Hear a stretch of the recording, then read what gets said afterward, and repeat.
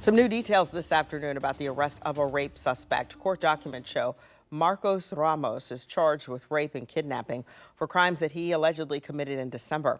A judge set his bond at $750,000.